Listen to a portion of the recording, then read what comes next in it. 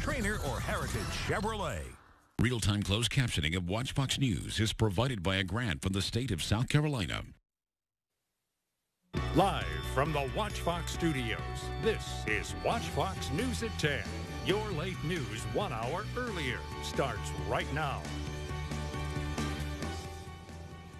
Columbia police are investigating after a USC fraternity member was found dead at a Midlands home today.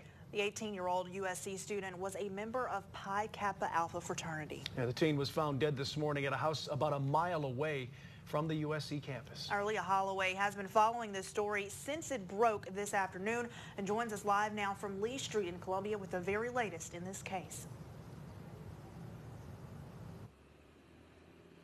Brian, Janet, they are calling this a suspicious death, but aren't releasing many details on just what happened at this house right behind me here on Lee Street. Now, what we do know is this. Coroner Gary Watts says that authorities found an 18-year-old male dead in the home around 10:30 this morning. The student was an active member of the Pi Kappa Alpha fraternity, but authorities have not released his name. This afternoon, the national office of that fraternity announced they have put the USC chapter on administrative suspension. They say all operations have ceased at the chapter, and they are fully cooperating with this investigation. While the details of the student's death aren't clear right now, one thing is for certain, that this tragedy is a blow to the USC community.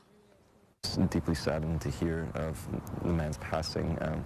It's another tragedy that's hitting our school. The university's already been hit very hard. So this on top of all that's going to be very difficult for the students, I imagine, especially for his friends, some of which I know. Now, Coroner Gary Watts says there are no signs of foul play. An autopsy and a toxicology test will be conducted Thursday morning. Live in Columbia, Leah Holloway, Watch Fox News. University of South Carolina there about the circumstances surrounding the death, but at this point, the matter remains under investigation. While we await further information, we are focused on helping our community grieve and heal. And as Leah mentioned, that autopsy is set for Thursday morning. For much more on this situation, the very latest as it develops, be sure to click on this story on our website. Cooler across the area where 16